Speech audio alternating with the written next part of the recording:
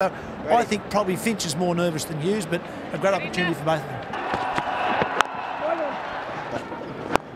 Oh, shot, that's a brilliant shot. Got it straight, worked it beautifully through mid-wicket.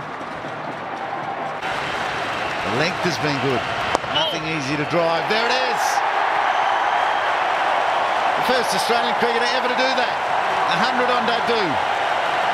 Phillip Hughes in 123 balls.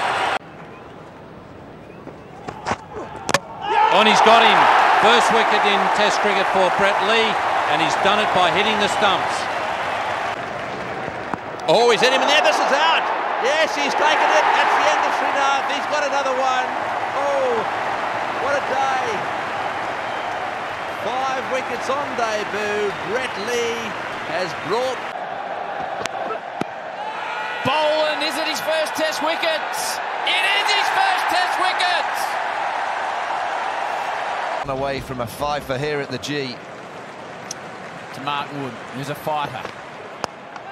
Straight back on the ground. Scotty Boland has taken 5. The man could do no wrong in front of his home crowd. 3.1 overs. 5 for 5. His debut in front of 30,000 people, and Anil Kumble. He has his tail up.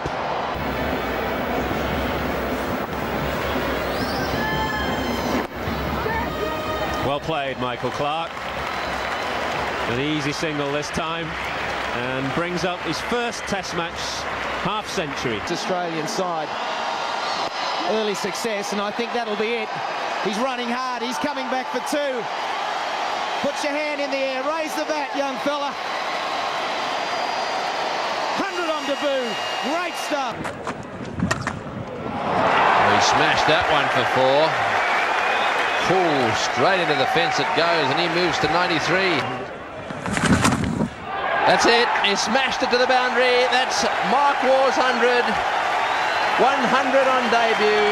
What a magnificent innings it's been.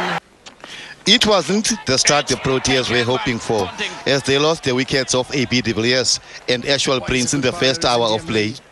De Villiers fell to young paceman Patrick Cummins, who took 6 wickets on his debut. Back live, down the ground with a magnificent hit by Phillips. And that is 4. And that is a record 2nd wicket partnership for Australia against Pakistan. Phillips reaches 150. Nazir continues and bowls to Phillips. Plenty of time to wait on it. A dabble down for, is it 2 for his 150? Yes, he's coming back. Well, the batsman almost collide in mid-pitch, but that's 150 to Wayne Phillips in his first Test match. Hold him. A good victory there for Massey. A good Yorker.